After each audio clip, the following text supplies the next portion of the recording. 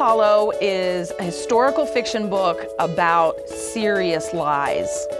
Yes, and the serious consequences of lies. It's a story about a girl named Annabelle, and she lives in a very small town in Pennsylvania where post-World War I, right before World War II, and her life has been pretty idyllic so far. It's a nice small town. She has good friends. She has 2 little brothers. She lives with her mom and her dad and her grandparents. They work on a farm. Life is great. And then a new girl moves into town. And Betty is... mean. Yeah, she's mean. She's a horrible human being. She thinks Annabelle is rich, so she says that if she doesn't bring her money, she's going to like beat her with sticks. She picks out sticks to show them. One day, she and her little brothers, Annabelle and her little brothers, are walking through the woods, and someone has set a tripwire up at about neck length on her brothers, and which could have killed them.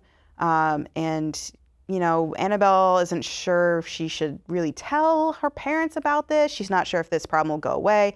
And Annabelle and Betty actually are going to fight, and Annabelle's saved by this man named Toby. Toby, who has come back from the war. He walks around with guns on his back. Kind of a drifter. He's very much a drifter. He kind of lives in this like outbuilding on their property, but he has been nothing but kind and considerate to Annabelle and her family.